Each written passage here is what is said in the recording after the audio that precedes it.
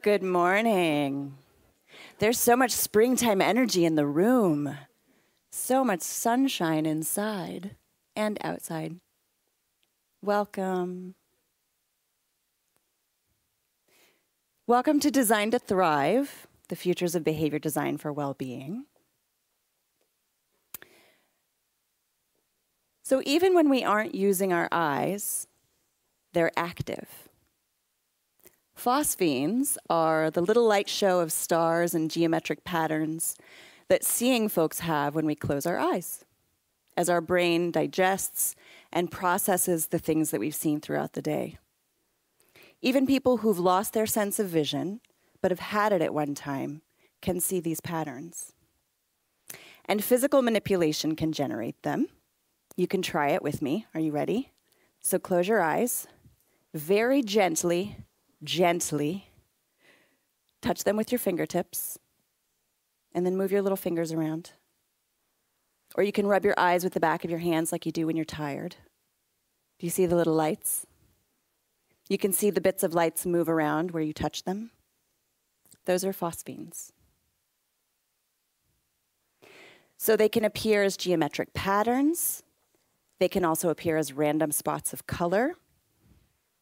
There have actually been researchers who've tried to design the patterns and give you something like 15 different shapes. And even without applying pressure manually and without some visual information to process, our inactive eyes and our processing brain will also see patterns when we close our eyes. And that's because our body also produces its own light. You're all sitting here producing your own light. Biophotons are the tiny little electric charges that are emitted by our resting retinas. It's sort of a visual noise. And research suggests that retinal noise occurs not in response to zero light, but rather in response to a very specific type of light, your own light, the light you generate with your body. So, phosphene patterns are generated by external stimuli and also by our own internal machinery. Little cells emitting light and our brain keeping the camera rolling long after bedtime, sort of the cameraman and the audience at the same time. So too with the patterns of human behavior.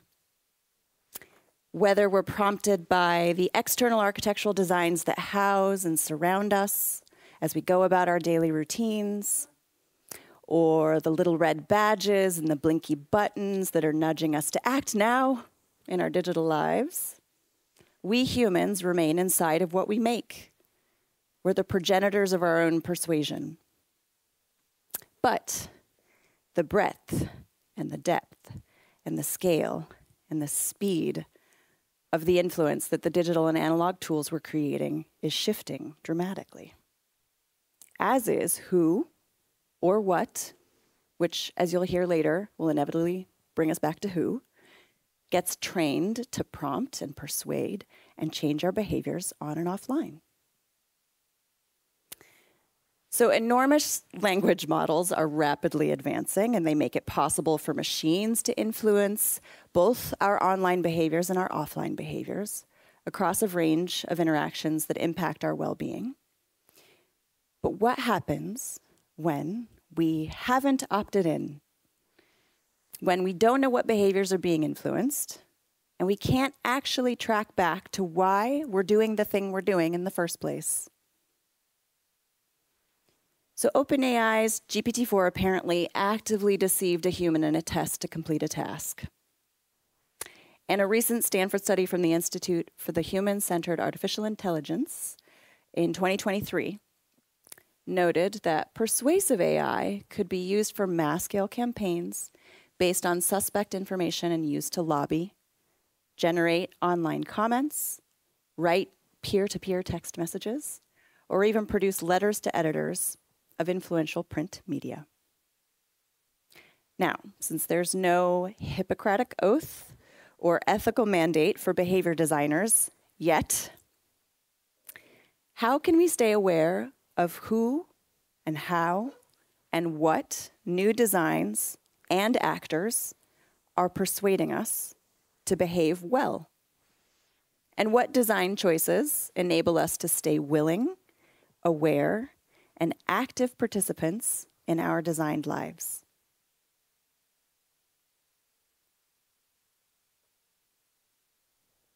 Welcome. My name is Hildreth England. Welcome to Media Evolution. I'm the head of research and curation here. And today, we are going to be talking about exploring the futures of designing tools and contexts to influence the patterns of human behavior for our own and for the planet, for our non-human kin, for our well-being. We have 4 amazing speakers today that are going to help us unpack some of the challenges and the opportunities in designing for thriving in our urban spaces, at work, in our institutions, and in our online lives. And we'll dig into the ethics of persuasion, which are not as dark or as light as some critics might suggest. So we have Eva Westermark joining us, a partner at Gale in Copenhagen, an urban planner, an architect who's going to help us understand how place-based well-being can be equitable and sustainable for everyone, dig into the middle spaces of behavior, the literal spaces. We have Katarina Schell, who's a chief psychologist at AbleMind, who's going to discuss designing technology tools to help employees be well in their workplace. We have Michael Rosenberg here joining us as senior product lead at Us2, who's going to discuss how designing persuasive products and services, including those that use AI, can be done safely and ethically. We also have Sala Westerstrand joining us, the founder and AI ethicist at Harmless, who'll discuss building more ethical, values-driven AI solutions for business and society.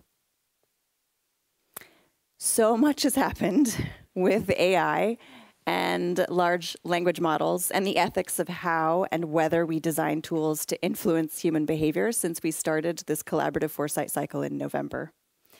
So much so that we've been a little bit deliberate today in pivoting the conversation slightly towards AI as a tool, one of the many, many, many, that can influence how we behave across a range of interactions. And whether prompted by intrinsic or extrinsic motivations, what we'll find today is human agency remains at the center of this conversation, especially as we imagine the possible, potential, and preferable futures of behavior design for well-being.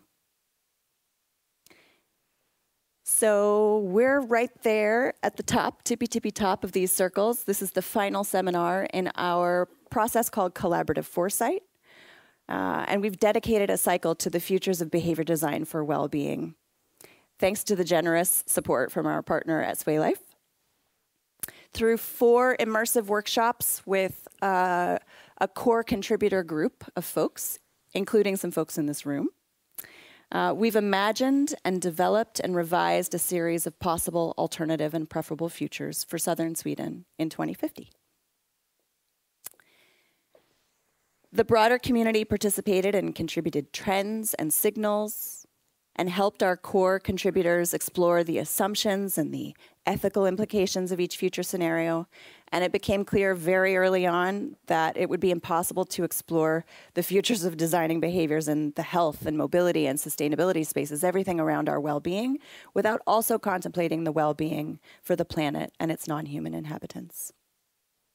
So today we're also releasing a book. I hope you got your copy. Did you get a copy? Can you show me? Yes. Hi. It's called The Patterns of Light and Dark. It features future scenarios as envisioned by this core contributor group of designers and doctors and architects and UX researchers and city planners and academics and artists. And we have 3 commentaries included in the book from authors near and far, some of whom were also part of the collaborative foresight cycle. So here's some housekeeping. This is what we're going to do today. We'll have a couple of speakers, then we'll have a Q&A. You can pepper them with your questions. Be sure to wait for a microphone before you get there so that everybody can hear you. There will be mics running around. I'll do my best to moderate your curiosity. And then we'll stop and pause for a break. You can get more coffee or more water to hydrate yourself because today is a conversation about well-being.